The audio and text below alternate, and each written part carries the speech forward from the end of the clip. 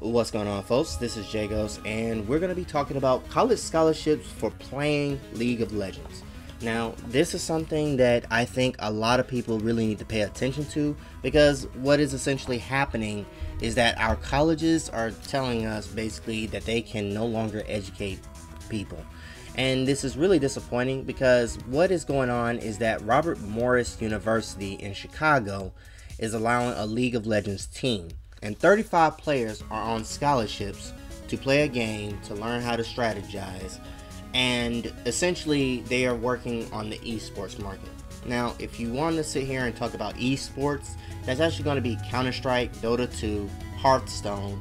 These are some of the things that are being done outside of doing just, say, football, where you have a lot of concussions.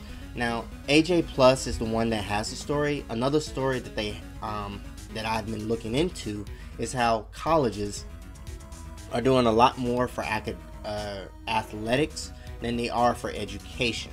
And this is just another step in the same direction. So in the underbar, I'm going to have a link to two different videos. One is going to be talking about college scholarships. The other is going to be talking about the college education, what happens with athletics and academics. Neither one of them is really all that long. You can look at both of them in 8 minutes. But what is going on with the college programs that we are currently seeing in this day and age? Well, most of the money that has been taken out of colleges, and having one in Chicago that sits here and tells people, well, you can play video games for a living. Here's the thing about video games, and I understand that I play Warframe and I've put Warframe on my channel, but that's not the only thing that I do. The thing is, when you're playing a lot of games, if you want to do something outside of just doing those games, that's what college is actually supposed to be for. It's supposed to sit here and help you learn how to team build, learn how to network, all of these things for computer science, for other aspects, networking, communication. These are supposed to be some of the degrees that's supposed to help you get a job. Well, our job market is pretty bad. People are going to school less and less for an education, but more and more for just specific jobs to go into colleges that are, and jobs that are just being shipped overseas to China. And right now, China is going down, so that's bringing down the United States market. And there's plenty of other things that are going on. But to see what's going on with this, they have to pay $5,000 a year. They have to network. They have to be the best. And then more and more people go into this field. And then you have to ask yourself, what happens when this bubble finally bursts? Because I honestly see this as like an internet tech type bubble. And it's looking more and more that more people are going into these MOBA games, massively online battle arena games, I guess. I don't know. I don't play a lot of MOBAs, but I just know the acronym. And I don't play a lot of Counter-Strike myself, but I did do coverage of a Counter-Strike tournament on my Twitter channel.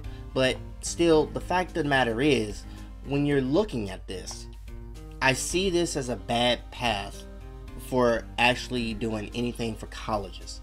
And that is the problem. That's the thing that I'm going to be criticizing. It's just the fact that this really shows how bereft of ideas the college scene is becoming. It's not sitting here and working to teach people how to use their skills to sit here and eventually do something outside of it. But what do they need right now? And then what's going to come out of it? I don't even know. This is the kind of thing that should be figured out and dealt with.